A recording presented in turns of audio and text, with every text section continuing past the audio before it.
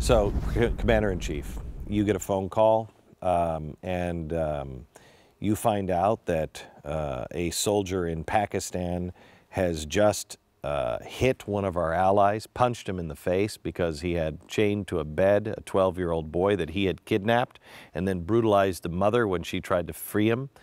And they're saying to you at the Pentagon that that goes against the rules. That's part of the culture that they don't understand, and it's none of our business.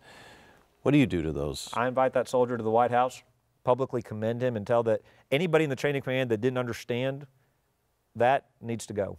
So do you take, as Commander-in-Chief, because now we've had 8 years of craziness in the Pentagon where it's just gone upside down.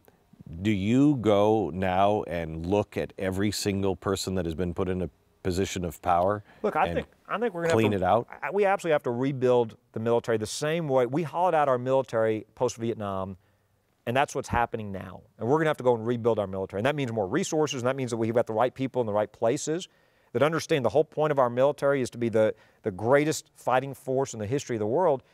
We got to take the political handcuffs off the military and have the right people in place to say, all right, if we send the military in, it's to get a mission done, to be victorious, and then to come home. Right now, we're not doing that. Right now, we got this drip policy in Iraq where we keep sending a few more. We're not letting them go and do their jobs.